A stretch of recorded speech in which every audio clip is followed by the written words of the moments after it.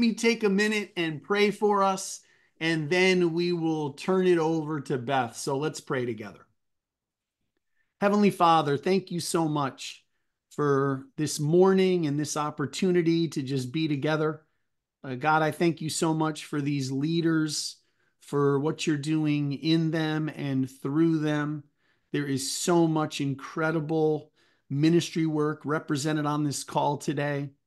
And we're just grateful to all be a part of the same team. We're all doing something different, but we're all working together to impact others and build the kingdom and advance the gospel. God, I thank you again for this time. We pray that you would just bless Beth in a special way as she presents today and help us to hear exactly what you want us to hear.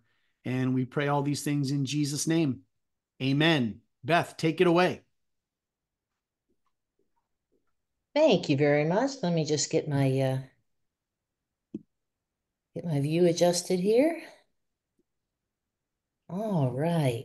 Well, I am just so thankful to be here today, and thanks to Venture 19 for the invitation. And as we work through the ideas with both Jonathan and Heather, trying to get something that would be useful to all of you, but I'm very honored to be here.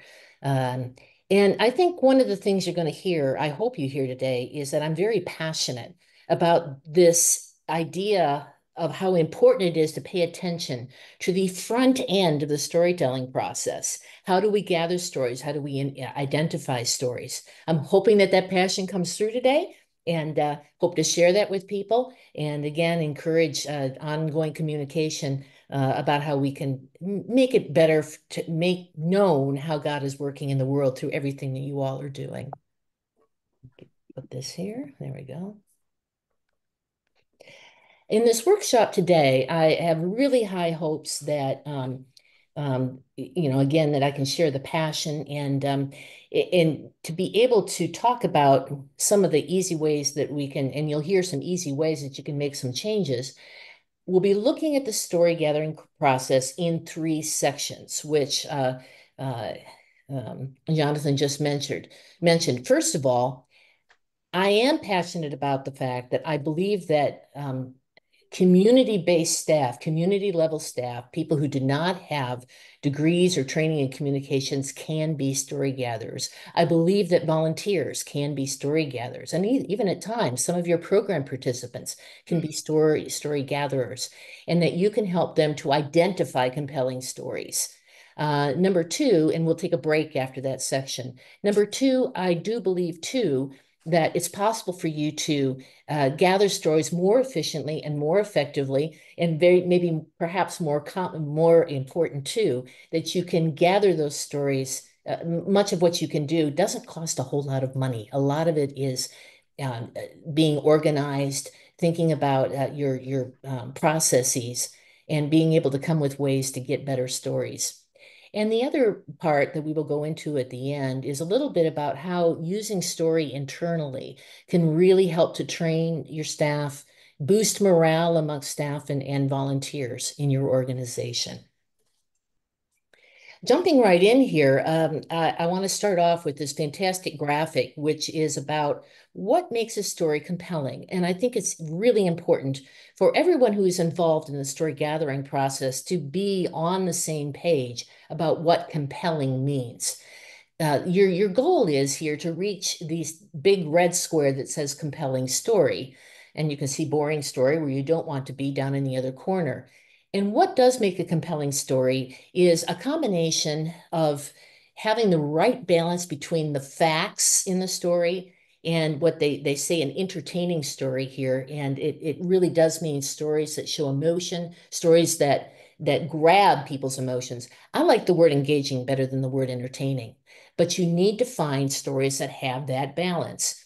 And one of the ways that, this again, sorry.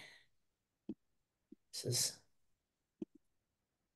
my notes in the wrong place. There are some specific ways to help make stories both factual and entertaining.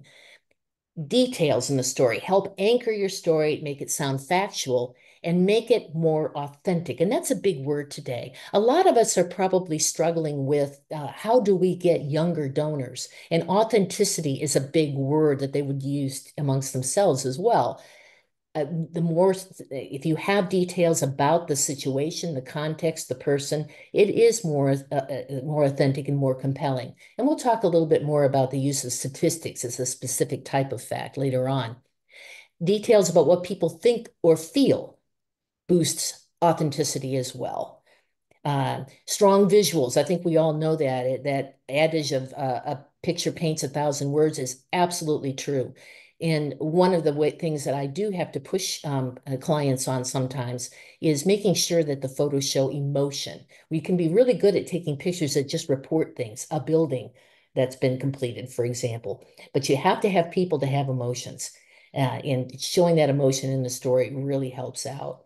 Another trend that I'm seeing in storytelling too is going toward first person.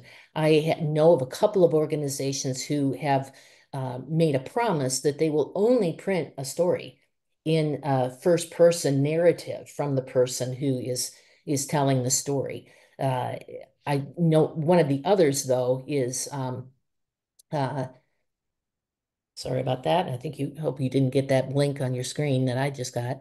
Um, the first person, another way to do that is to make sure that you get quotes in the stories. And I do see a lot of people leaving that out as well. But getting direct quotes, particularly about how somebody thinks or feels and the change. How did they think at the beginning? How did they think at the end?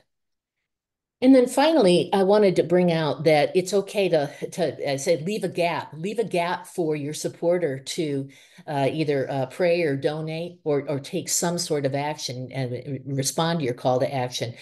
A good story, a compelling story, doesn't have to be earth-shattering.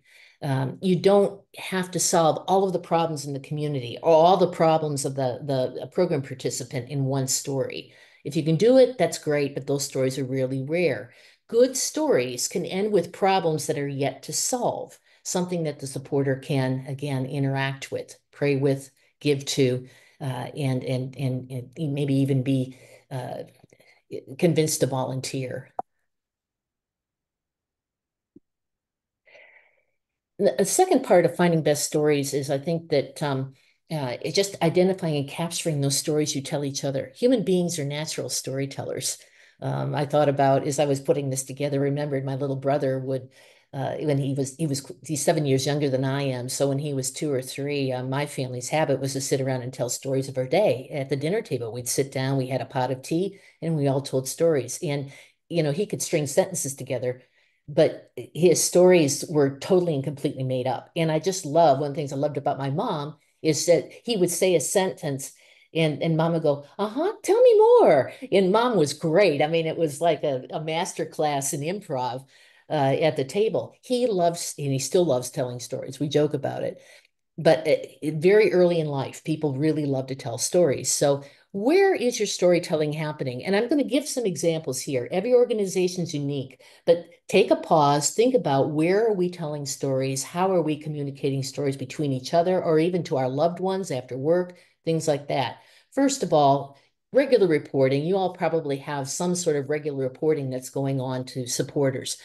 Do you have, when you have those monthly reports due, schedule some time as a communications person, as a leader in an organization, schedule some time to really read through it. I use a highlighter. I have a yellow highlighter right here. This is my friend.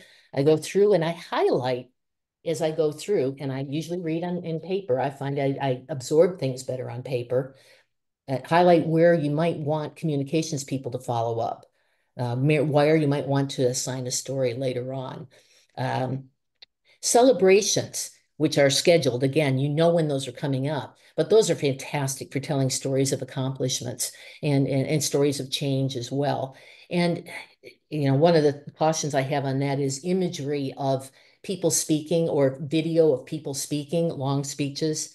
Um, I would get back from my field offices sometimes picture after picture after picture of dignitaries lined up, just standing there looking at the camera. Those aren't terribly compelling. What you need to do is have some fun things going on during the celebration and taking imagery of that, getting stories of people. Think about it as being a news broadcast, a stand up at a fun event. And you can interview leaders, you can interview parents, you can interview staff, you can interview volunteers. That can be a lot of fun to put that video together. And then a third thing that I'd bring out, and again, this isn't an exhaustive list, is who are you praying about? What are you praying about? If your staff is getting together and doing regular devotionals, when the time is right on those stories, sometimes your prayer targets are very confidential, and the people are very vulnerable, so it's not a good time to share the story. But keeping track of those items and going back and saying, hey, I think this would make a good story. I had a group in one country that I was working with that consistently complained that they didn't know how to identify stories, and it was bad enough. I ended up going into the country to do some work with them, and I realized that they had a prayer journal, that they were keeping track of their prayers. And I said, when I send you a request, do you ever look at the prayer journal to see what you've been praying about, what stories you've been telling each other, and what stories you've been talking to God about? And they said, we never thought of that. And it was part of the road to that team feeling more confident that they were able to identify stories. If you only remember one thing about this section, I would say it's this one. To identify a good story, look for change. Or you could use the phrase, how is God working? I am trying to uh, inculcate a habit in myself at the end of every day to say, how did you see God working today? And it really helps to be able to, not only is it a morale booster, but it can help you identify good stories. And again, let me emphasize in this very famous analogy here of the caterpillar becoming a butterfly, you don't have to look for a story where it's gone from caterpillar to butterfly. Caterpillar to chrysalis is just fine. It can make for a good story, particularly for something short like a social media post, or even some blog posts. You can use the story to illustrate something else, a bigger context or a bigger issue. I mentioned that I would be talking about statistics. This was something, as I was talking with Venture 19 about putting this together, that it would be healthy and helpful, hopefully, to make some comments about this. I was an English major in school. I've taken statistics, but for psychology and for educational learning, and it's really not my beat. But you know what? Over the years, I have come to enjoy getting into stacks of statistics about something because I can see the stories in there. Um, but here are some things about using statistics. I mean, they can be gold nuggets, but keep in mind that when you're using statistics and stories, usually one, if you're doing particularly a story of one, as we call it, you're focusing on one person. One statistic is usually enough, maybe two. You don't need to sprinkle statistics all throughout. You'll lose people. Making sure that the statistics are understandable. This is particularly if you're working with really big statistics. Now, I'm not, and so um, one of the examples that I've had is we distributed 8 tons of food to somebody.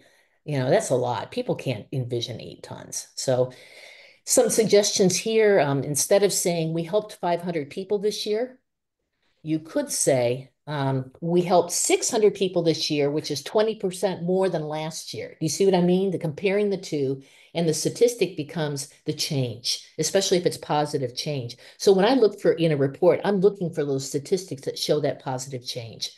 20% more is a little easier to understand than even 500. Another example that I did some research on just for this is we provided 40,000 pounds of food. And so I looked to see what the carrying capacity of the average trucks in this country is. And didn't like the semi answer when it was all over the boards, but they said, well, the average box truck holds 10,000 pounds. So I could say we provided the equivalent of 4 box trucks of food. It takes a little work on that prayer work, and I say accountability, not to misuse the stats, but that's a good way to bring stats down to a level people can understand. Um, as I mentioned too, my next point here talks about scanning reporting for changes, and I've already mentioned, yep, if you can see that change, that's where I pull out my trusty yellow highlighter. And then,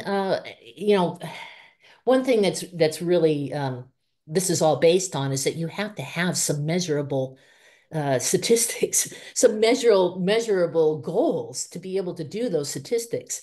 And so I would encourage you if you're struggling on that. I mean, that would be an area for coaching for some of you possibly, um, to be able uh, have those statistics to go back to. And one of the things that I have lacked a lot is I'm working, and I work not only with my own organization that I was at for 28 years, I also worked with a lot of partner organizations doing training in disaster response. And I would work with them to help them boost their storytelling. And one of the things I said, please make sure that you capture the beginning of this process, that hole in the ground that's going to become a latrine or a bank of latrines. Capture putting the foundation in for a new building. Capture the first day of school and know what your statistics are for the start so that you can do that comparison later on. Even doing interviews with community leaders, and all they can do is complain about what the problems are. And I've had some people say, I don't want to do that. They're just going to complain. And it's like, have those in the bank, because when things get better, even pulling those out to show those people can be really amazing, where they can see the change themselves.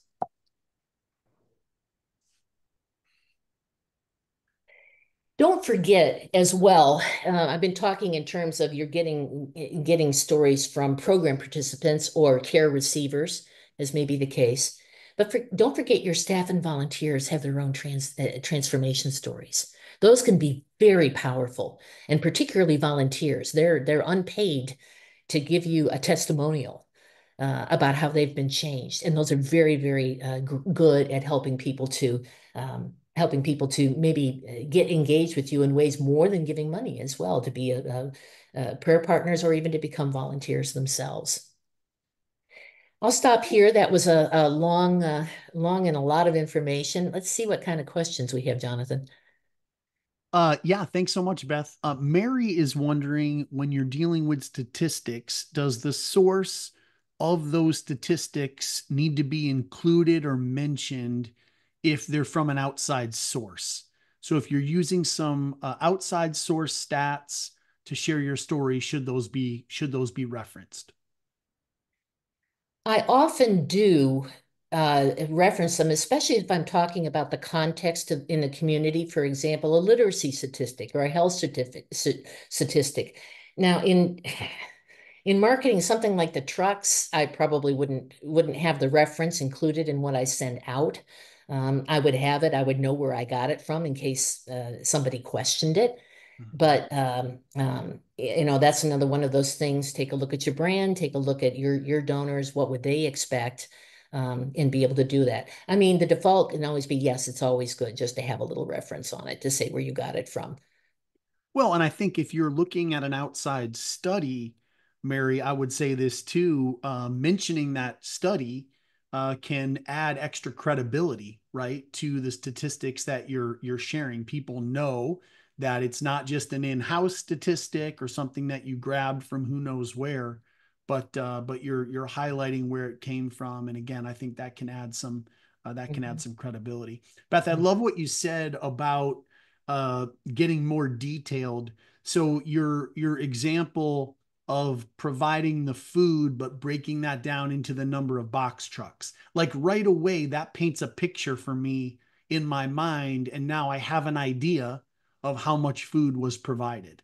And so I think really using stories to break things down, paint the picture so that people can continue to see that in their own mind, I think is great. I love that example.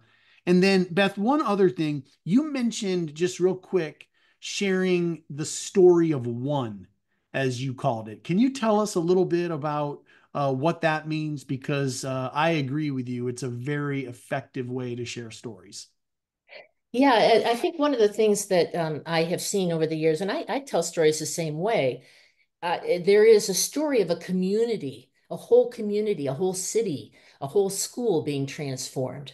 But in order to make that real, in order to get the emotion that moves you into that compelling box, you need to focus on one person. It can be very short. You can even have a blog post, for example, where the blog post is probably 10 to 15 paragraphs, but three of those paragraphs focus on one person. And you just have a headshot of that one person talking about something. There's a lot more that you could do with the story of one as well. But I found myself, I was reading some missionary newsletters last night, a whole pack of missionary newsletters. And the one that really stuck out, and someone said to me, this one is really simple. Well, I read it, and it was just about how the missionary had helped somebody through a very serious medical crisis. Very simply written, very, short words, short sentences all the way through. That's the one that got my attention. It wasn't so much talking about, yes, we met with the community, head of the community today, you know, and had a meeting, because I know our reality is, of course, and I worked as I supervised the child sponsorship organization in Bolivia. And my day was meetings, meetings, meetings, meetings, meetings. That was it. And just talking with everybody, and long meetings, because Bolivians are so friendly and they have to feed you in this context. So, uh, that's reality. And it was much better just going into that story of just one person, just the one person focus. True for video as well. Yeah, love that. And I love the point of communicating the change, right? What if and it even connects with the story of one. What was going on with this individual before, right? Then they engaged your work and God did something special. And now what happened as a result of that? And so communicating the change and using that to communicate about one specific person or one specific situation. Love that. All right, Beth, that's it for now. So fire away on the next section. Oh, and the next one, and I did some magic with my there we go. I'm back. So now I want to move into talking about the process of gathering stories. And there are three key areas that I usually break things down into when I'm working with clients to make sure that you're getting the inventory of storytelling media that you need. That's really what we're talking about here. How do I get that inventory that has what I need? First of all, you need to get the right content, content that is compelling, content that has the right information in it. Secondly, we need to get the right quality. And I would say right now, my images and my video have been places where I've struggled even more than the writing and getting the right quality of images and video. I don't have time today to go into some of the things I've found really positive about that have really worked. But again, separately or after that, we can talk a little bit more about that. The third thing is getting the right content, the right quality on time. And we all know that that can be a struggle at times. Uh, I mean, as you start this process of trying to figure out how can we do something with our story gathering process, analyze what's going well. That's always where you want to start. I think they're calling it something now, but I'm a big fan of asset-based community development, meaning you go in and you say, what's working here? You don't just go in and say, what's the problem? You say, what's working? Same thing for this process. See what's going well. And then, also look what your barriers are. But I can't emphasize enough, it's just not a matter of process, the process on a whiteboard. It's having the right people in the room to have the discussion. You really need to do some work on identifying who the stakeholders are in your story gathering process, going down to engage your community level staff and volunteers in the discussion. I know we have a lot of community level staff here with Mentor Kids today, for example. Get them involved and even involve community leaders and program participants. Community leaders can be incredible sources for you for good storytelling. Get them involved. So I want to break out each of those three areas and just comment a little more about them. First of all, the very beginning of the process is most important. And I'd have to say the last 3 years of my professional life with one organization, we worked really hard at this front end and saw really good results from it, meaning that 80% of our stories were coming in on time, which was great. And this is 17 countries I was working with. So it really made a difference. Consider, and this is what really changed it for us, consider developing a written story brief. If you can even call it a creative brief, because that can make your people feel, oh, wow, I'm now a communications person. I can speak that language. That's great. Open that up for them. Develop a written story brief, which can be just a formatted email is the best way to do it. Just get an email out, very simple. This is probably hard to see on the screen. You may not be able to read everything, but when you get it, when you get it by email, or if you see it on the web later, you'll be able to read it. But um, tell them what the story you hope the story will contain and accomplish, what format you need it in. Is it a video? Is it, and how long the video is? What talk a little bit about do I need it? It needs to be 1080p. I mean, you usually have to put that in as well. Tell them I can't accept anything lower because of how I need to use it. Tell them when it's due, and then tell them when it's due again twice. I usually put it in the subject line, which sometimes means that people, oh, it's not due until November the 1st. And so I don't have to open it until October 30th. But that usually isn't the case if they know that it's a story. And I'll put in that I found that I had to give people at least a month's notice to be able to get anything. Second, I think that um, being specific about who it is that needs to receive it and the pathway for sending it in, that will help you with your quality level very, very much, so that you're not like getting somebody drop it off at your desk on a piece of loose leaf notebook paper, making sure that they know what it's supposed to be written in.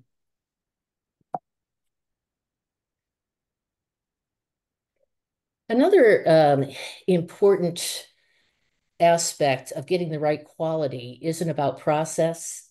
It's about getting the right people on the job. And this may be actually the most important thing. Finding those folks who seem to have a talent for storytelling, who really get into it. Um, I've been fortunate over the years to work in an organization that employed an awful lot of teachers and social workers.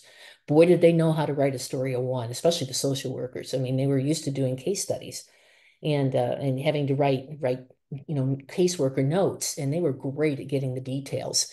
The second part of that is giving them time to do the work. You can't gather a story in 20 minutes. I've been doing this for 30 years, more than 30 years. I've been doing this for over 40 years, and it still takes me an hour to get a decent story with somebody. Part of it is making the person comfortable. It takes me 20 minutes, especially if I go into a foreign country, a culture that's not my own, especially if I have to work in translation. It takes a while for people to get comfortable. And I put this picture here of people going side by side. I found that doing side by side interviewing works much better. Especially, there are many cultures in this world where sitting like you're doing a 60 minutes interview is very confrontational. Even in in my, you can see, I will claim my WASP heritage, white Anglo-Saxon Protestant heritage, and even in my culture, it's very confrontational. So sitting side by side, it's more like a conversation, and you're holding a phone and recording in one hand. I can talk more about that. That's something I'm prepared to talk about one-on-one with organizations as well. Um, you know, um, I mean, it's not just a matter of, finding the right people, but making sure that managerial staff feel that they have permission to give people time. Make it clear that that's just part of how we operate. Um, so one thing I would do as somebody who was in a central office communication position is I would, when a good story or a good photo came in, and sometimes they just seemed to leap off the page, I made sure that we know who actually gathered it, who was part of it, and ask if it's possible for that person to do more of that type of work. Usually that's a motivating conversation with the staff member to know that their talent has been recognized. It can be. Downside is sometimes when you say, well, could you do more of this? Then the result can be, well, we can talk about putting it in my job description and compensating it for me for it.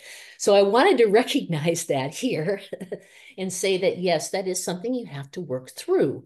And I don't know that I can't give you a blueprint for that because it depends on the person and the situation. But that's one reason why, and I keep coming back to this, everything I'm telling you, you're not going to roll this out in 6 weeks. Oftentimes it takes a couple of years. You need to make a plan and back into it, roll into it little by little by little, do some testing on it, do things like looking at job descriptions. Perhaps as you're hiring people, think about does this job open itself up to somebody being a storyteller? And I know already, I think I'm going to get a lot of questions about this in the question time or when I get one-on-one with people. I've been through it. Um, Relationships are everything. Relationships are everything in storytelling. So let me answer this question. It may be an unasked question. Why did I not put technology barriers at the top of the list here for things that you need to think about for quality? Well, because I have found that surmounting technology is easier than surmounting the people problem and the time problem, especially since we have these now. I mean, because I'm from back in the day where it was a film camera, and a recorder was even. At least they did have handheld voice machines when I started in this, but really tough. So that's one of the barriers I have here. I don't have equipment can be a cop out. That's taken. Um, I thought about changing that wording, and I said I'm going to let it go. But that's I have gotten that argument. I'll ask a community staff member as I need photos, and it's you're breaking up. You're breaking up. They can't hear me on the phone. I have technology problems. Um, and so we have to get down to, why do they think that's a barrier? And that usually ends when I get that kind of a reaction, I go back and say, okay, tell me more. Tell me more about your barriers. It's important these days to rethink our definition of quality as well. And that's been a struggle within marketing, nonprofit marketing world that I go in. Um, TikTok is for our younger donors, particularly, and by younger, I mean anybody under 65, that TikTok style video or that the vertical video works very well for most of your communications, for many of them, especially for social media. Um, Cameras taken with a cell phone are very, very good these days. Um, you do need professionals from time to time. And again, one of the things that I list myself as being able to talk about is, okay, how do we make that decision, professional, non-professional? And then how do we work to get the best that we can out of the professionals since they're expensive? You need to be working to get the best, make the most out of your investment. But high quality publications, let's see, you have a magazine of some sort, big screen presentations, something that's not just going to be on the web. Longer videos, if you're going to be doing something like a documentary style. Websites these days, the style is for huge, huge photos. You're probably going to need a professional to take some of those iconic photos that are used. But for social media, blog, many of the print newsletters that you do, a cell phone image or a video with a cell phone will do. And mentioning again, these plans to mitigate some of your technical issues don't have to happen overnight.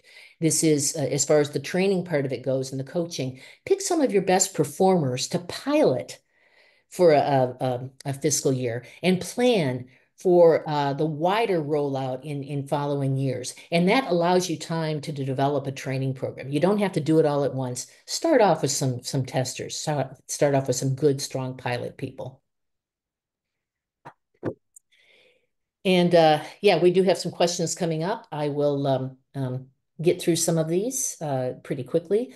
It's important to make sure, though, that your staff do have access to technical equipment. I have seen some people require standardized cell phones or have a cell phone that they check out. Um, I had not personally experienced that to be that good of a methodology, and that those cameras break, and then everybody goes, "What do I do? I can't get any stories. The camera's broken," And technology moves so fast. I got cameras out to 17 countries at one point. The cameras were outdated and didn't meet technical specs within 2 years, and so then I had another 17 cameras to get. So I can do some advising on that, but it is a possibility. Most cell phones, if they've been within the last 4 years, I did some studies of my organization that I used to work for, and we found that most people had a cell phone that was perfectly a personal cell phone that could be used.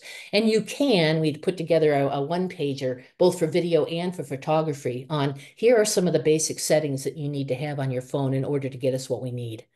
And that has worked really well as well. And then giving feedback when it came in wrong to say, hey, you didn't do this right.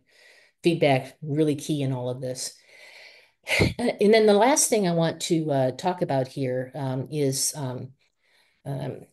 developing opportunities for regular training. And one of the best things that I have seen our whole industry going to, if we want to call this an industry, is communities of practice. And that means getting together the people who have been assigned to be storytellers and getting them together periodically, maybe quarterly, just to talk. You can use that for your coaching. Feedback on what worked and what didn't is highly, highly important. I tried many ways to do that. I found the community of practice was by far the best.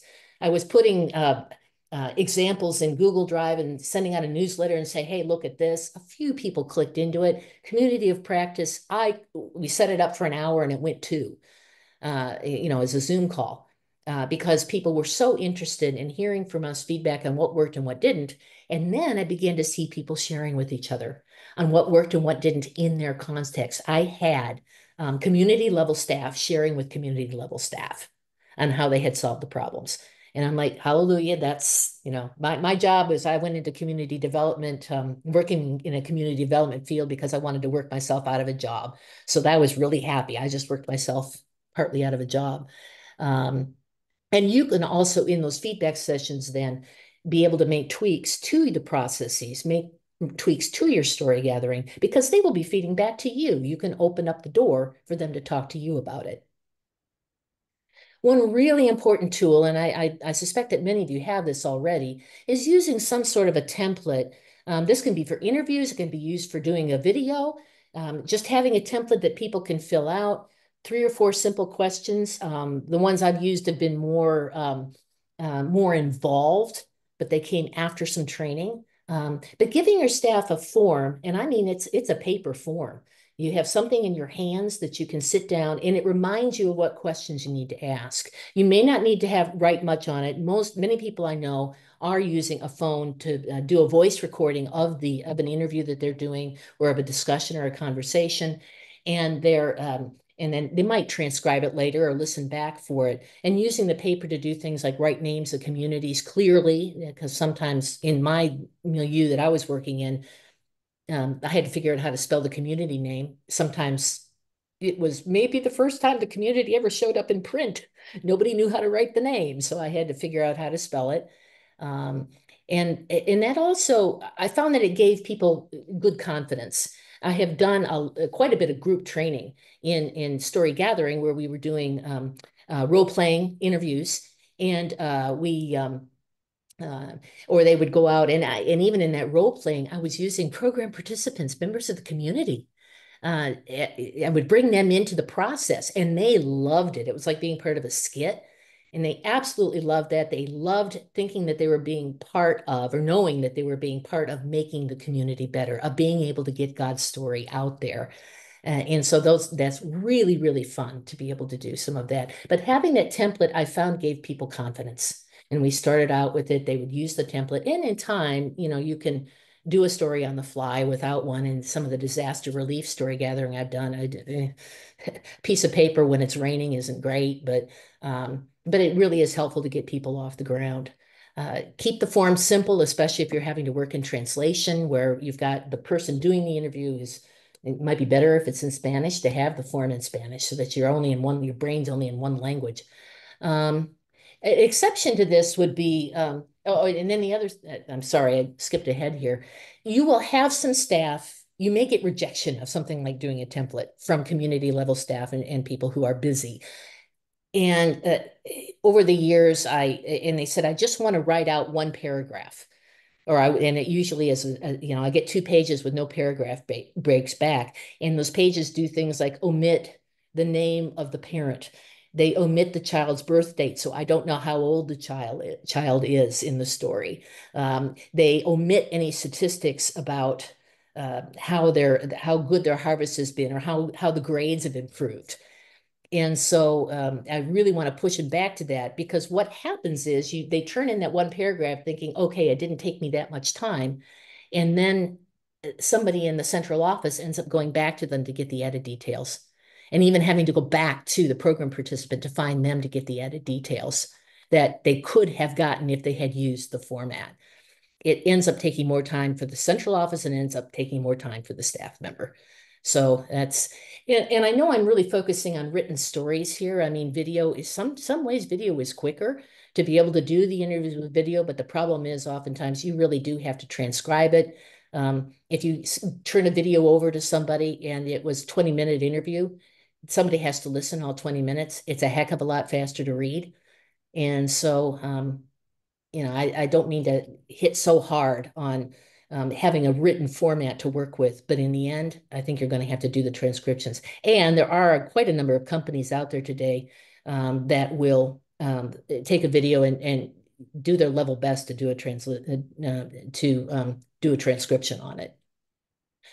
One of the exceptions too for that I want to write the block story for you. You may have staff, community participants, and volunteers who are communications professionals or have a background and a talent for that. And that can be a great pat in the back to take what they have written or a video that they've produced or video clips and use those. Be a real motivator to be able to use those and give them a pat on the back. Questions? Jonathan, back over to you. Yeah, I will just say there's one word that's just been screaming at me during this entire section, and that is the word intentional. And so right, what you're saying is don't wait for stories to just come to you. Go get them and plan for them. And I absolutely love making story gathering a part of people's job descriptions and job responsibilities, right? If you tell people they are responsible to deliver this to you, then that means they're going to be looking for those. They're going to have eyes open and ears open.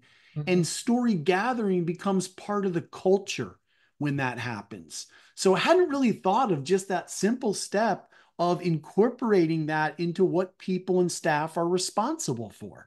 So just absolutely love that. We've got to be intentional when it comes to gathering stories. Jill from Mentor Kids says this, Beth, could you provide some examples to include on standards to use for a person's cell phone or for capturing cell phone videos? Is there a certain format? Is there a certain way you like to see those? What do you see out there?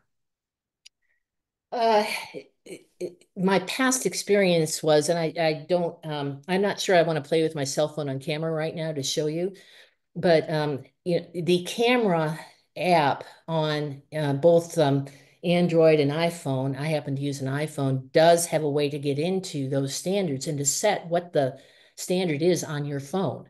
It's usually set low because they don't want to take up don't want to take up storage space on the phone. And so it may be that somebody has to go in and tweak that. I don't know that I can come up with, if I Googled it, I could come up with a tool on that too. But it's really simple. And one of the ways that I'll do it too is to have people check the quality level when they send it in. Uh, and we found the best way to do it. Resolution is our key word. And some of you are, if I had everybody up, I could probably see a lot of heads nodding right now. You have real resolution problems when stuff comes in, particularly if you're using email to send it. Or WhatsApp, that's the other one. Oh my goodness, the number of photos I've gotten over WhatsApp because of disasters.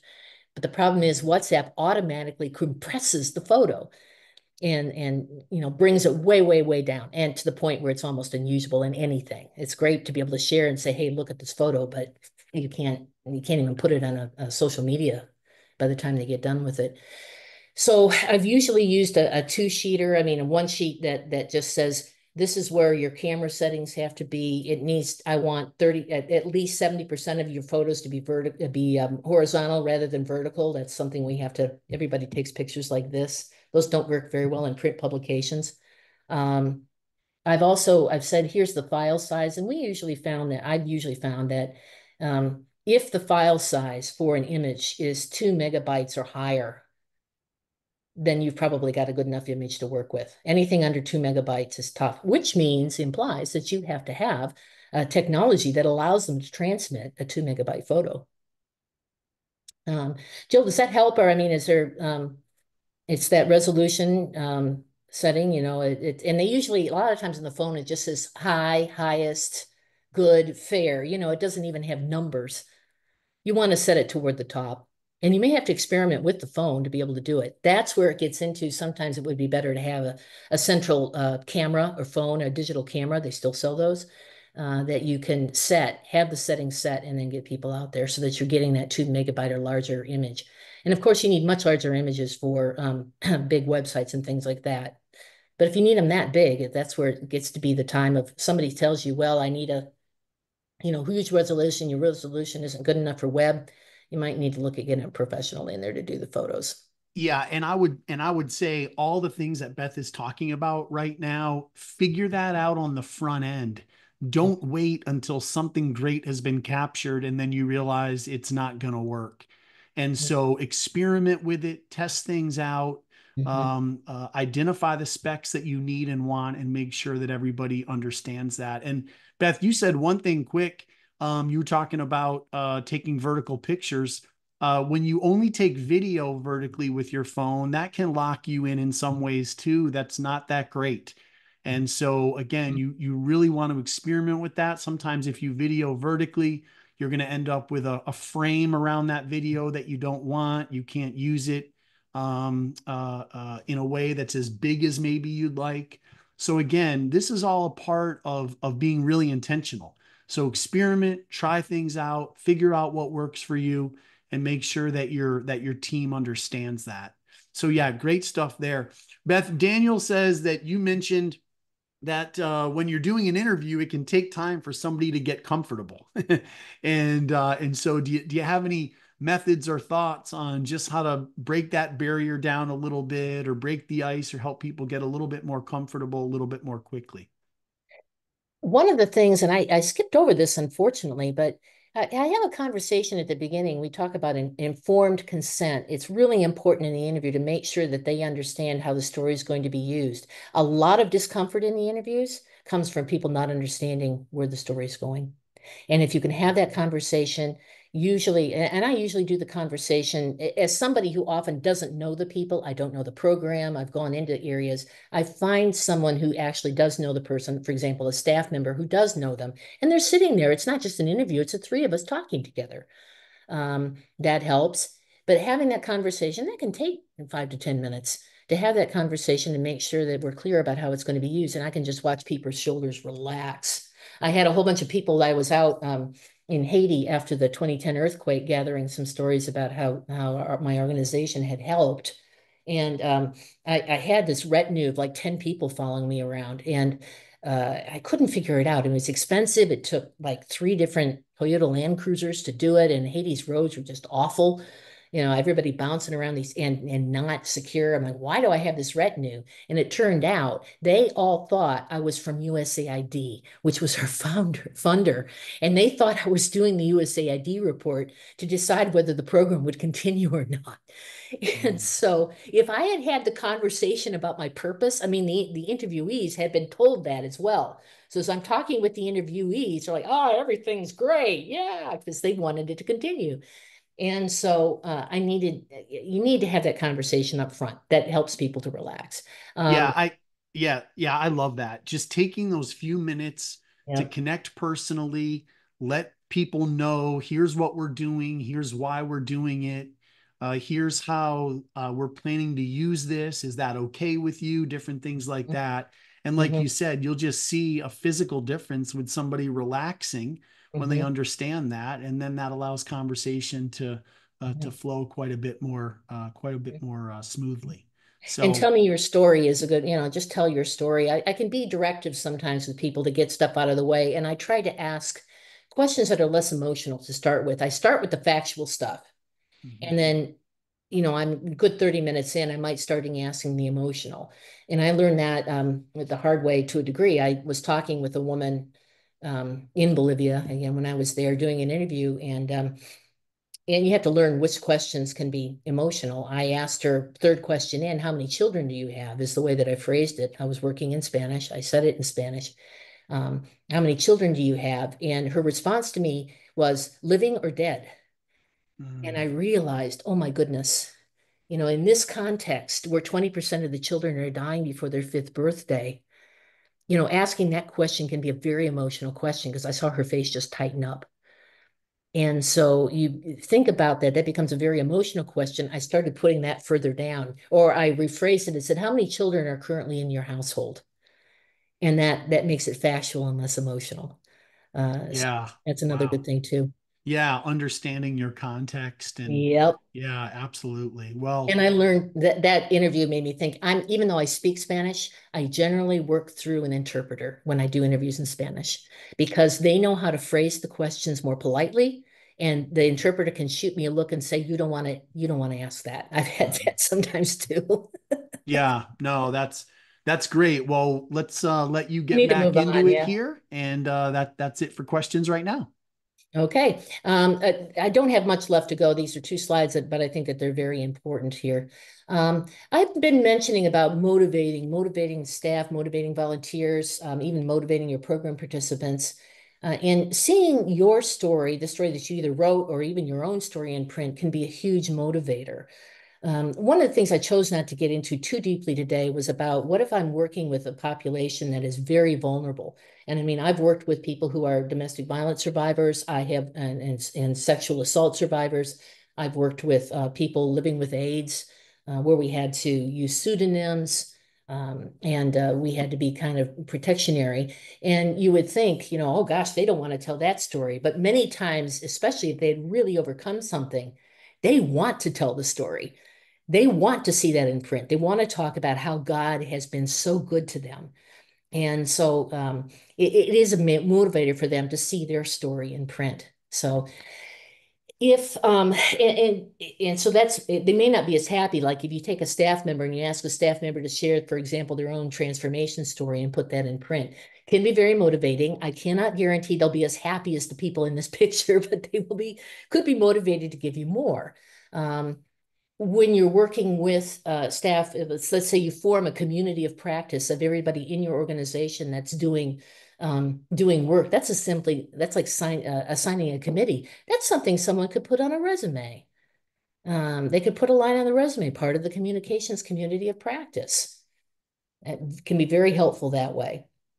Um, and I do want to mention this sidebar about it's kind of motivation, but it's um, using stories internally. Identifying good storytellers can be one way of identifying a good leader, somebody who would rise in the organization, because particularly somebody to be at a level where they're having to do fundraising, having to work with major donors, having to work with foundations. Uh, they need to be good storytellers. And it doesn't have to be a good stand-up. I don't mean that they're great at standing up on a stage. Not everybody's good at that, but they at least have to be able to do good one-on-one storytelling, and they need to be able to identify a story when they see it. You can't discount professional credentialing, expertise, and excellent interpersonal relationships, but telling a story to bring a donor into the work, is really, really helpful. I can think of two people that I've worked with over the time that started out as the lowest level of community development, who are now at regional or country level positions in the organization I used to work with, and their communication skills. We noted that early and began using them to do some of our communications, and therefore moved them into positions that really relied on that. And that, my friends, is the end of my storytelling for today. I've just scratched the surface here, and I want to emphasize I am available to do consulting work on many aspects of the story gathering process. You can see here my URL is story-gather.com if you'd like to take a look at some of the aspects that I'm comfortable in working with. And I'm willing to break our time together into smaller modules so that you can spread it out over several fiscal years. Because as I mentioned, this is not something you're going to do in 6 weeks. It takes some time. Let me know where I can help. And you have been so helpful to me in giving me time to put this together. So again, we can finish up and take some questions. Wonderful. Yes. And when we send out all the follow-up information, we'll send out Beth's contact information as well. And so again, feel free to follow up with her. Maybe you've got a quick question. She'd be happy to answer that. Maybe something comes up in the next few weeks, or maybe you need to connect with Beth for a longer term project connected with your organization. So we'll send out all of that contact information. Beth, thank you so much. Let's do this, everybody. Feel free to unmute yourselves right now. We don't need to put everything in the chat box anymore. And I would like to ask one question to get the conversation started right now. We've talked about intentionality and right, making sure that we are uh, putting in parameters on gathering stories and how we want to gather stories and really working that in to be part of our culture. How are some of you right now gathering stories from your team? Are there tools that you are using that we should know about? Do you have a unique way that you're doing that? What are you guys doing out there? This is Jill with Mentor Kids. So we have provided a story template. However, I don't think it's working very well. So I took a lot of notes.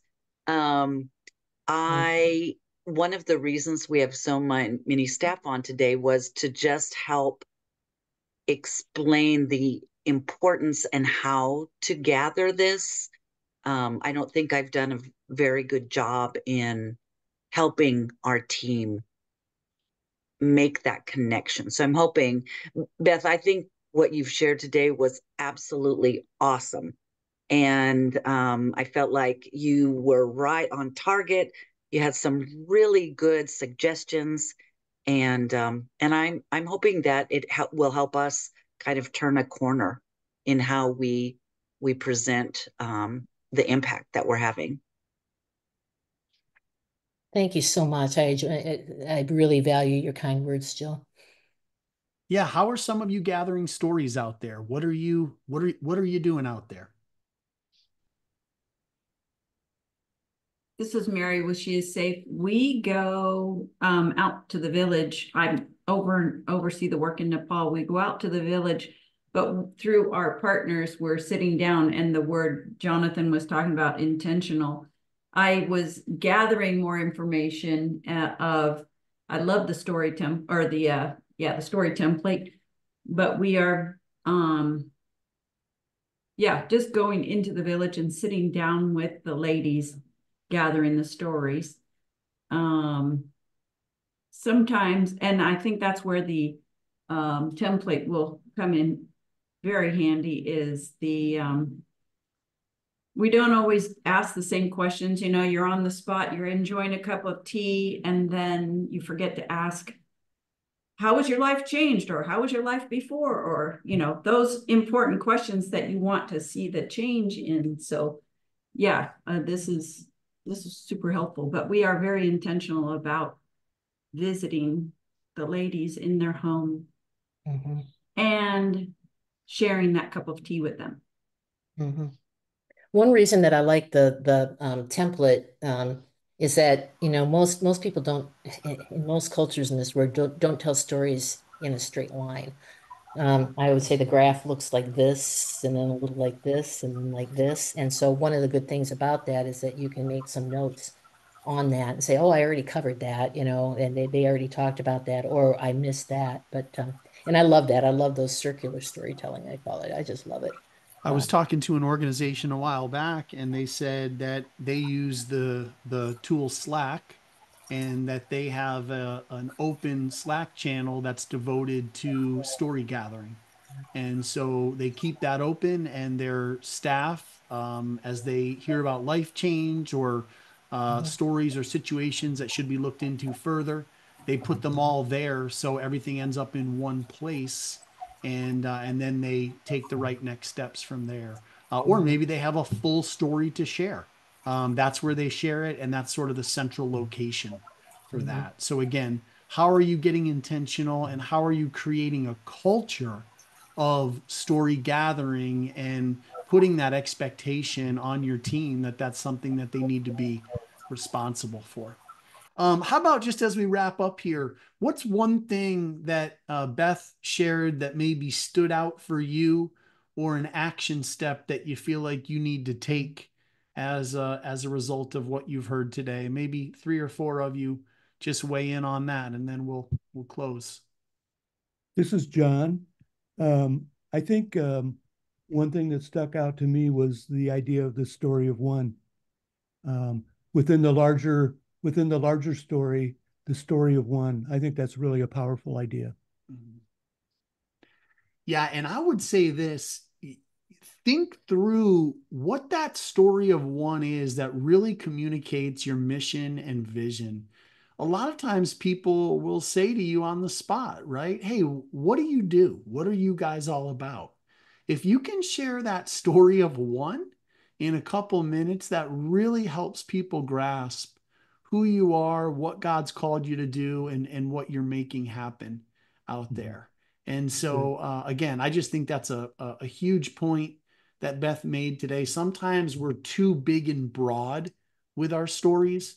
And so, how do we drill down on those and share about the life change that happened with one individual or one family that really helps people capture the heart of our ministry? Yeah, I love that. How about a couple others? What's an action step or something that you want to put into practice? Hi, this is Laura Soto with Mentor Kids. So one of the action steps that I want to put into practice about gathering stories now is just engaging our staff and even our volunteers. I think I've focused on, talking to our students and looking for changes in them, but I think the staff and the volunteers is a new perspective, and I'm excited to implement that. Yeah, that's great. Excellent. How about one more and then I'll close for us if there are no other questions. Jenny, it looks to me, I'm no Zoom expert, but it looks to me like you want to say something. So fire away. I was just so grateful for the question of how is God working? I think that's such an important question to remember. And then as we're being intentional about relationship building and working with our guests and with our staff and with our volunteers, it's just an important reminder of what the Lord is doing. And then we get to share that. So thank you for that. Yeah, absolutely. Absolutely. Thank you so Yeah, much. what is God doing? And I put in the chat earlier, and I'll just say it again here. One of the things that I try to get in the rhythm with at Venture 19 is I get to the end of a week and I think, what happened this week that was great? And who else should know about that? Right? And so maybe that's a quick email to some donors or supporters. Maybe it's building out a bigger story or a testimony as a result of it. But I've told organizations this before, Beth. Just go into your calendar and every Friday or maybe every other Friday, just put in the note that pops up.